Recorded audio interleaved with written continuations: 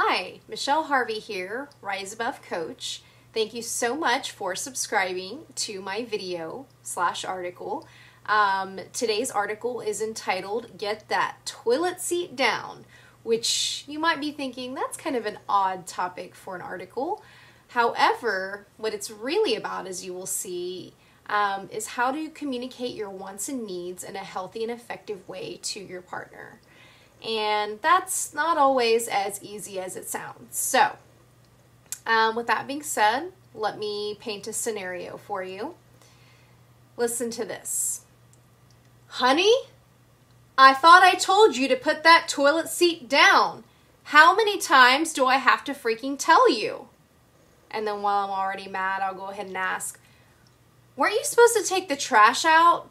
And what's up with that squeaky door you were supposed to fix? Do you ever listen to me?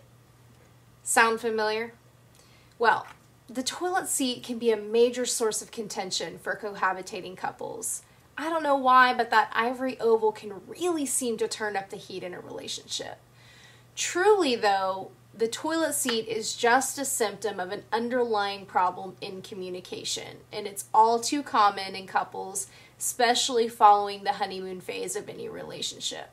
Now, an important note, if you were hoping that this article/video was really about getting the toilet seat down, I do hear that Amazon sells a toilet seat alarm that will actually go off when it's left up, so you can check that out on your own time. But really, what I'd like to share with you is that that underlying problem with communication can really be made better with 3 easy ways.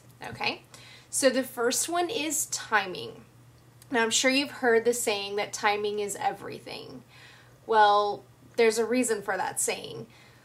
When your partner gets home from a long and exhausting day at work, he's looking stressed, he's looking haggard, he's looking like he just argued with his boss, that's probably not a good time to remind him that he owes you a massage that he said he was going to give you. And it makes total sense. Think about it. When you have had a crappy day at work, the last thing you want to do is worry about somebody else's needs because you've been doing that all day long.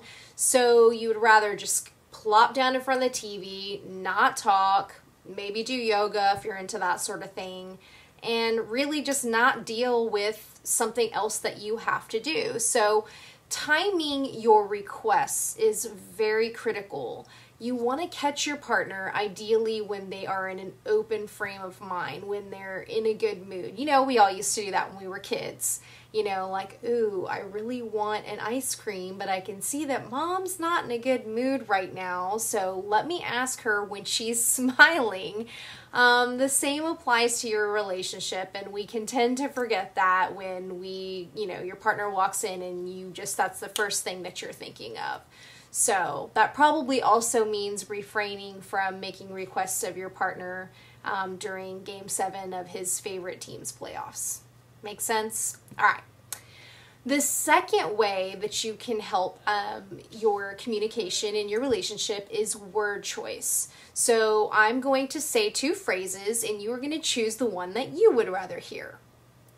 You're an insensitive prick. Or, I really feel like you aren't considering my needs right now. So, again, which would you rather hear? Because words, believe it or not, have power.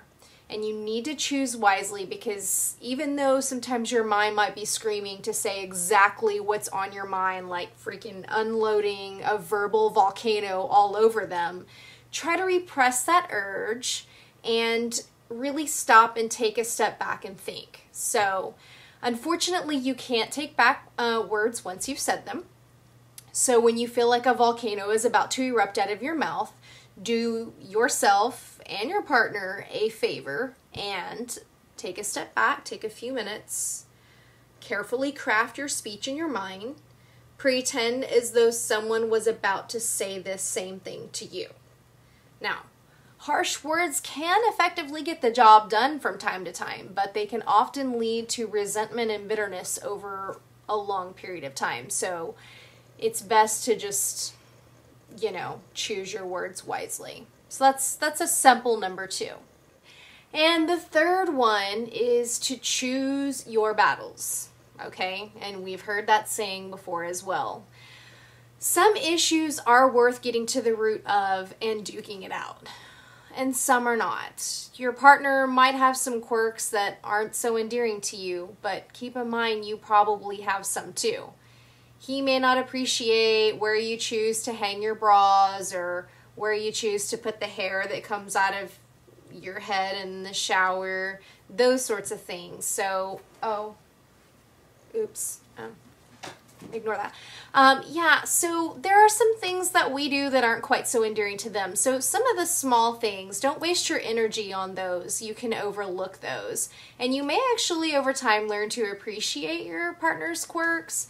However, there are big deal breakers, and those are worth mentioning up front. So one good way to do that is you can say to your partner, hey, I can overlook X, but when you do Y, that's a real button pusher for me.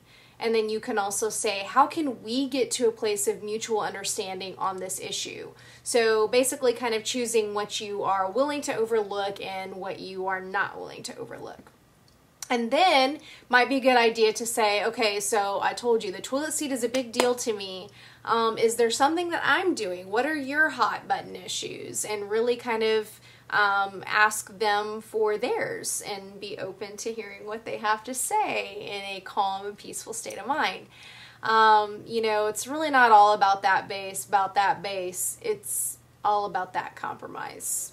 Compromise is a huge, bold word for relationships. So, there you have it. I hope you enjoyed hearing about 3 simple things to be mindful of when you're trying to get your wants and needs heard and met. Here's hoping that you will finally end up walking into your bathroom one day and finding the toilet seat down. And if not, you better hit up Amazon Stat.